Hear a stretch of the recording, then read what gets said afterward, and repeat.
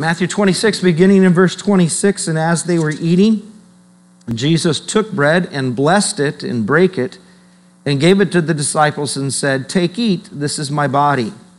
And he took the cup and gave thanks and gave it to them, saying, "Drink ye all of it. For this is my blood of the new covenant, which is shed for many for the remission of sins. But I say unto you, I will not drink henceforth of this fruit of the vine until that day when I drink it new with you in my Father's kingdom." So if you need to go back in the foyer and get your communion cup, I'll give you just a second to do that. But this was the Passover. Passover season is coming very quickly, and the Lord was using that Jewish festival, that feast, that remembrance that God commanded them to do every year, and he changed the symbolism behind it. So the matzah bread was a symbol of his body, and then the wine or the juice that was in the cups was a symbol of his body. Now, if you've never sat through a Seder, it can last 2 to 3 hours. So aren't you glad communion doesn't last that long? Okay? But right to the point, that matzah bread is without leaven. Leaven is a symbol of sin in the scriptures. So Christ had no sin. The matzah is perforated, and he was pierced. It is striped. By his stripes we're healed. It is bruised, and he was bruised for our iniquities, and the chastisement of our peace was upon him. And so that's the symbolism of his body being broken for us. And then also the juice is the symbol of his blood. The blood of his son, Jesus Christ, cleanses us from all sin. And we're going to do this with him in his kingdom. And praise the Lord that we'll get to do this with Christ present one day and all of the gathered church from all the different generations of the church. What a joyous day that will be, and he is coming. And so let's just take a moment and prepare our hearts, and then we'll go ahead and partake of the wafer and thank the Lord that he bore our sins in his body on the tree. Let's pray.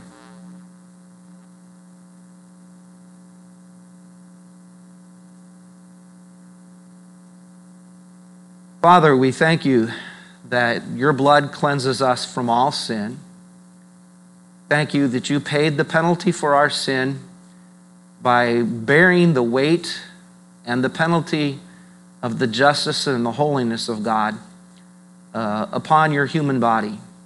Thank you that you bore our sins in your body on the tree. That is a work that only you could do. Thank you that you are our perfect and qualified substitute. Thank you that you become our absolute righteousness and our full payment for sin. So Lord, as we take this solemn moment to remember what you did for us, it is with gratitude and joy in our hearts that we sit in your presence today, thanking that you are with us. And Lord, thank you that your body was broken for us so that we could be with you forever. In Jesus Christ's name we pray. Amen. So you may remove your masks, take your little cups and pull that cellophane lid back and grab the wafer out of there.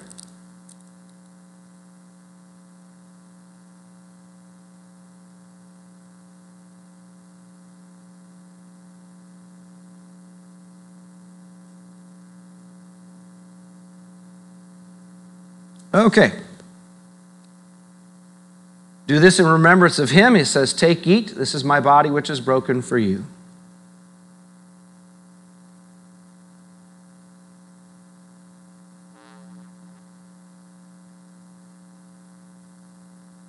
Let's go ahead and prepare our cups now.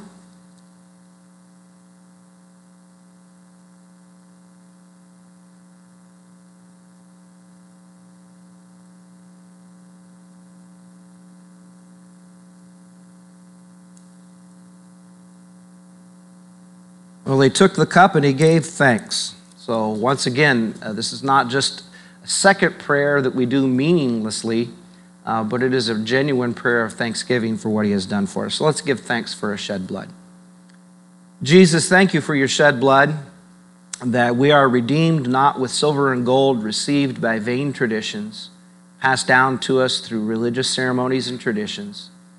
But Lord, thank you that we are redeemed with the precious blood of a lamb without blemish and without spot. Thank you for your sinless and perfect life that becomes not only our substitute and our righteousness, but the full cleansing and full payment for our sin. In your precious name, we thank you for your cleansing blood. Drink ye all of it in remembrance of him.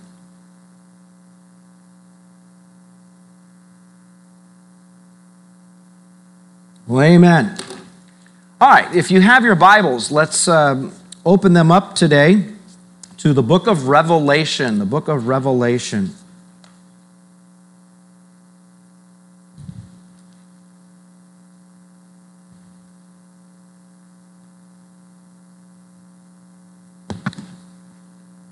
Okay, Revelation chapter 1. We're going to look at the names of God today in our series. The name of God that we're looking at today is the Alpha and Omega, the Alpha and Omega. Now, have you ever heard someone described as he or she knows everything from A to Z? Have you ever heard that expression? All right, how many of you have ever made A to Z bread?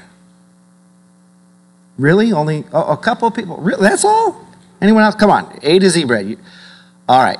So go home, watch the replay, and at the end of it, Matt, make sure that the A to Z bread recipe slide is shown, at least for a couple of seconds at the end of the message. And there's a little treat for you. All right. The scripture says, taste and see that the Lord is good. Well, maybe this will remind you of the message here, but A to Z bread. So, whatever you throw in it, from apples or apricots to zucchini, you can throw anything into that bread recipe and it should be good. Enough butter and sugar makes anything good, right? But now here's the definition of what A to Z means. It can mean a map of the street maps of most British towns and cities, properly the geographer's A to Z street atlas. So did you know that was an official definition of A to Z? Okay, kind of funny. As a noun, all facts related to a subject, an encyclopedic or comprehensive guide to a particular subject. An alphabetical order or lexical order. And so you look through your dictionary, beginning with the letter A to the letter Z. It can be from beginning to the end or over the entirety completely. And so when we come to A to Z in the scriptures, in the Greek it would be this way, from Alpha to Omega. Now would you look with me at Revelation chapter 1 and verse 8. Make sure I got my verse number correct. Yes, indeed. All right. I am the Alpha and the Omega, the beginning and the ending, saith the Lord, which is and was and which is to come, the Almighty. So Jesus Christ, here in Revelation chapter 1, calls himself the Alpha and the Omega, the beginning and the ending. And so this term, or this name of God, represents God as being the beginning and ending of all things. Now, the letter of Revelation is written to the 7 churches there in Asia Minor. It is his revelation of the things that will soon take place. Now, here's the good thing. The book of Revelation is a book of worship, and we worship Jesus because he's the ultimate victor. When we come to the 18th and 19th chapters, we see Jesus Christ coming out, riding his white charger victoriously, setting up his millennial kingdom. And at the end of the book of Revelation, we see this earth and the universe coming to a climatic, explosive end, and then him recreating a new heaven and a new earth for those who have trusted him and believe in him. And so this is a prophecy, a book of prophecy, about how all things from beginning to end are under the sovereignty of God. Now, I've been in a systematic theology study with a particular man in the church, and I'm a few weeks behind with another man in the church. And we studied a very deep and a difficult section in Louis Schaeffer's systematic theology called the decree of God, meaning that God has one plan. And what he was able to do, because he's sovereign, all-knowing God, is that he's able to see the beginning from the end. He sits above time because he's not bound by time, and he's able to take it all in. What a wonderful thing that he's the Alpha and the Omega, the beginning and the end. We live in a chaotic world. We don't know where America is going as a nation. As born-again Christians, we're concerned that our country is dying and going to hell. We're very concerned about our freedoms, and that can seem very chaotic to us. But he is the Alpha and the Omega, the beginning and the end. So this implies his eternality, his sovereignty, his omniscience, his knowing all things, his omnipotence to work his decree, his plan, and that he is our sufficiency from beginning to end. Now there are three ways in which we'll look here at Christ and God the Father being the Alpha and the Omega, the beginning and the end for us. So God is eternal, he is infinite, he is sovereign, and he has complete control over every aspect of human existence, our lives, and is the source of assurance of all things. Now you're in Revelation chapter 1, you read just verse 8, now look at verse 17. And when I saw him, I fell at his feet as dead, and he laid his right hand upon me, saying unto me, Fear not, I am the first and the last. Now that particular phrase is added to Alpha and Omega. And it seems a little redundant, but it's a clarification. It's an intensification. So in the Hebrew letter that begins their alphabet is Aleph. Do you know what their second letter is? It's Bet. Aleph Bet. Alphabet. Okay? And so in Hebrew, it's Aleph, and the last letter is Tev, from A to T, all right? From A to Z, from Alpha to Omega. He's the beginning and the end. I have not been able to research this as thoroughly as I wanted, but I've understood this week from doing some preparation from this sermon that there are 18 instances in the Hebrew Old Testament where the letters Aleph and Tev are just together, and they don't make a word in Hebrew, and they don't understand where they are. The very first occurrence of this is in Genesis 1:1. In the beginning, God, Aleph Tev, created the heavens and the earth. He's the beginning and the ending. And so there is this concept that God is all we need. So very quickly, let's just do this. Let's look at three things or three areas in which God is Alpha and Omega, the beginning and end of all things. So first of all, we understand that he is the beginning and the end of creation. So in Christ, in the book of Genesis, the Alpha of the Old Testament and the Revelation, or the Omega of the New Testament, meet together in this last book, presenting to us man and God redeemed in paradise. As the first book presented man beginning in innocence and in God's favor in paradise, accomplishing finally what he began. So in other words, God created man to have a relationship with him.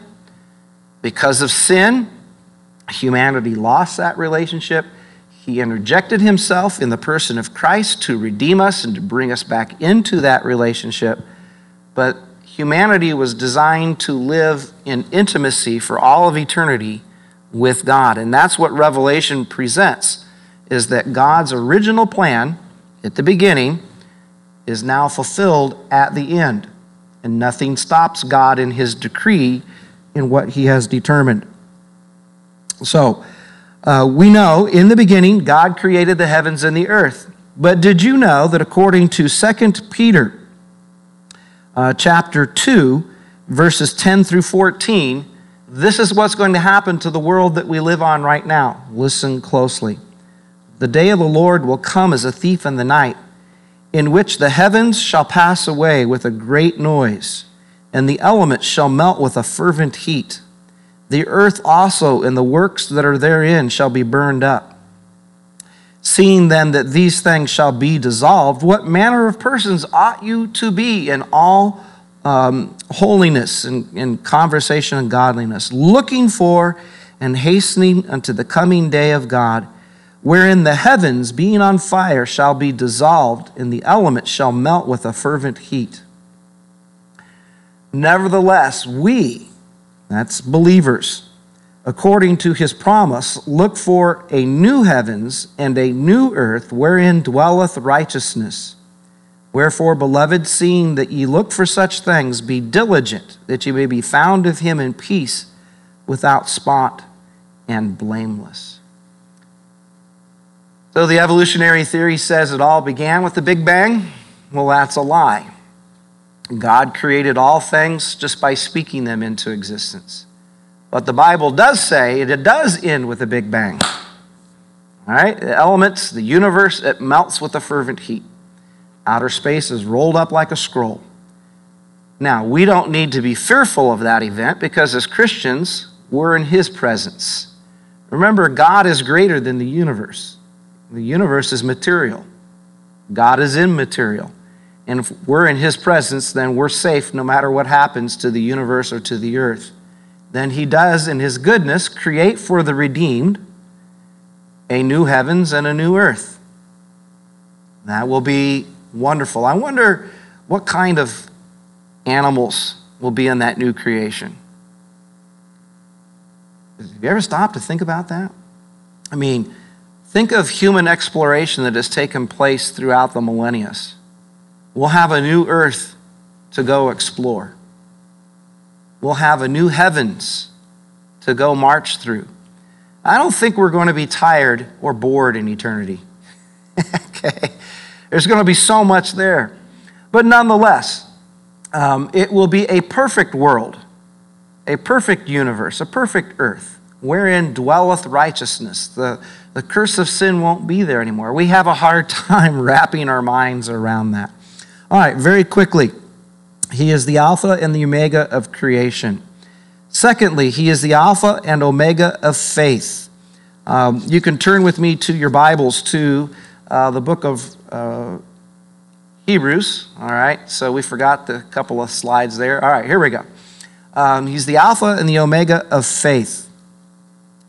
Hebrews chapter 12, verse 2. Looking unto Jesus, the author and finisher of our faith, who for the joy that was set before him endured the cross, despising the shame, and is set down at the right hand of the throne of God. So he is the author and finisher, Alpha, Omega, beginning and end of faith. You say, Pastor, I don't understand that. Well, listen to Ephesians chapter 2, verses 8, 9, and 10. And if you don't know verse 10, you should turn there and look at it. For by grace are you saved through faith, and that not of yourselves, it is the gift of God, not as a result of works, lest anyone should boast. Verse 10, for we are his workmanship, created unto Christ Jesus. That word workmanship is the Greek word poema, where we get the English word poem. We are his original composition. God is an author of life. He's writing your story. And praise God that it includes faith and salvation in Jesus through grace and faith. Amen? He is the author and the finisher of our faith.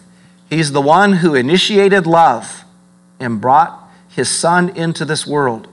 He's the one who will bring us into his presence one day in heaven, and we'll be with him forever. And faith will be no more, because it will be sight. What a blessed and beautiful thing. All right, number 3.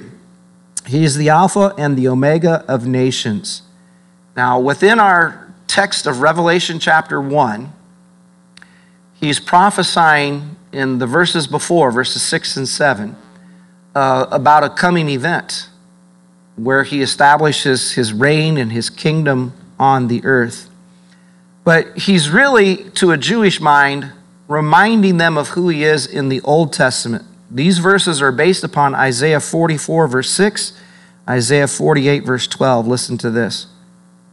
Thus saith the Lord, the King of Israel, and his Redeemer, the Lord of hosts, I am the first, I am the last. Besides me there is no God. There are no other gods. He is the only one. Isaiah 48, 12. Hearken unto me, O Jacob and Israel, my called, I am he. I am the first and the last. So Jesus Christ is the first and the last. Do you know him as Lord and Savior? Has he become the author of your faith? I trust that you know him. He is going to be the eternal King. And he is the one who's going to usher in a new earth for the redeemed. Praise the Lord that we have comfort in Christ as our Alpha and Omega. Let's go ahead and close with the word of prayer.